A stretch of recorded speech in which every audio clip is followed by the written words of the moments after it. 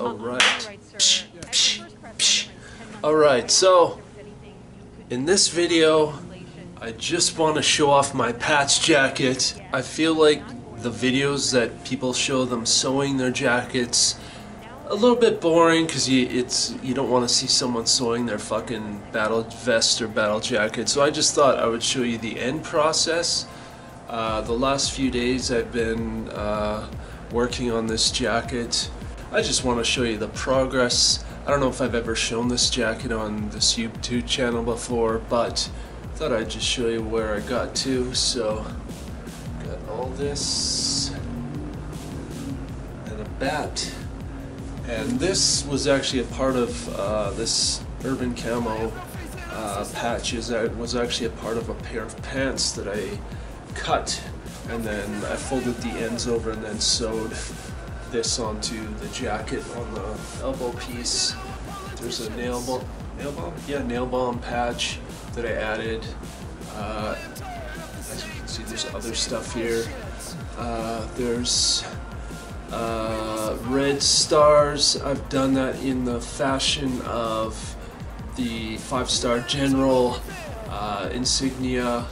The insignia is usually shaped like this, and I didn't. Usually it's on the epaulets that they are displayed, but I decided to do it here because I don't have any epaulets.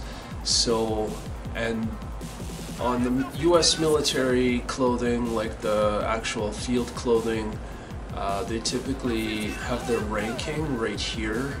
It's usually between the, well, there's 3 sets of buttons here, and in the U.S. military there's like 2 buttons, and it's usually before the second button. So I did it in that fashion. I know traditionally they don't usually show the general ranking on their uniforms, and quite frankly, as far as I understand, there is no actual 5-star generals anymore in the US, but I thought it'd be cool just to do something like that. As you can see, I sewed on this Nin patch.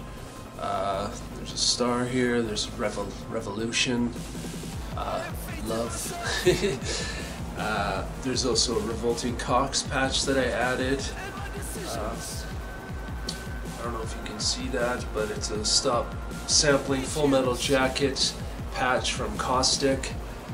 There's Ministry, Ogre, Korn, and then there's stuff on the back.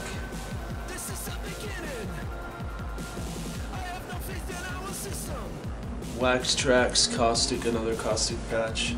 Yeah, that's my patch jacket. That's what I've done with it so far. Of course, it's not even anywhere near being completed, but this is what I got for this season. This piece was a little bit extra for this season because my friends wanted to do a little bit of a stitch and bitch, and I had nothing because I had gotten every other single patch on in the last couple of days, so I decided to do this as an extra. But like I said, this is not even anywhere near being completed, but I thought I'd show you where my progress is.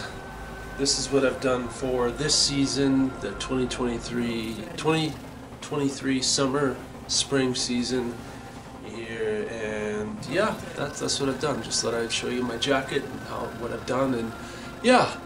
Anyway, that's it for this video. I hope you enjoyed it. If you have any questions about sewing on patches, I can certainly try to give you some advice in regards to that. If you enjoyed this video, please give it a like. If you feel this video has value, share it with your friends, your family, whoever.